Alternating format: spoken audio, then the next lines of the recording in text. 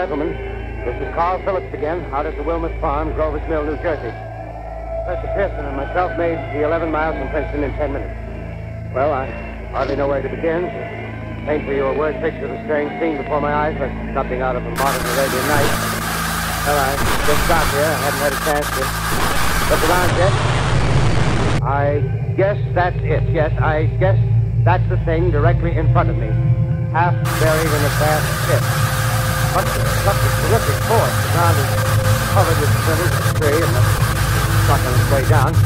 But I can see the object itself doesn't look very much like a meteor. At least not the meteor. It looks more like a huge cylinder.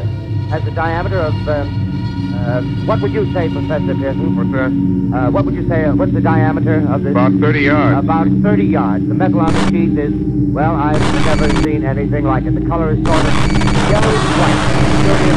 Spectators now are pressing close to the object in spite of the fact, getting in front of my line of vision. Would you mind standing one side, please, while the pushing the crowd back?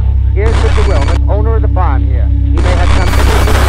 Mr. Wilmot, would you please tell the radio audience as much as you remember of this rather unusual visitor that dropped in your backyard?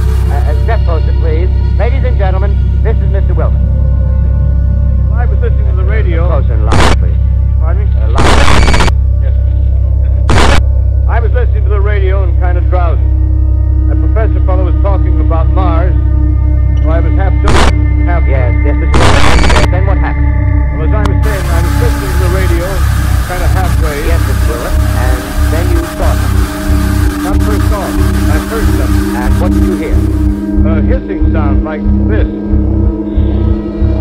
Kind of like 4th of July rockets. And then what? Hit on the window. See the kind of greening streak and then bingo. Something smacked the ground. Knocked me clear out of my chair. Well, were you frightened, Mr. Wilmot? Well, I ain't quite sure. I reckon I was kind of riled. Well, thank you, Mr. Wilmot. Thank you very much. Yeah, you want me to No, talk that's some quite more? all right. That's plenty. Ladies and gentlemen, you've just heard Mr. Wilmot, owner of the farm where this thing has fallen.